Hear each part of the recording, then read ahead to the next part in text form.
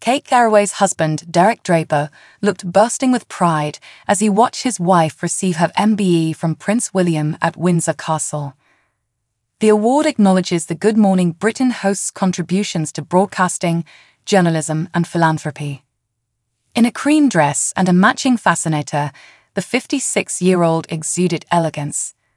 Kate wore a long-sleeved gown with a high collar, a pleated skirt, and dazzling embellishments on the cuffs.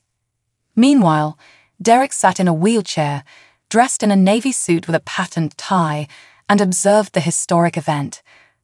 Kate was awarded an MBE in the January New Year's Honours List. In response to the news, Kate stated, "I actually feel very awkward about it all, really.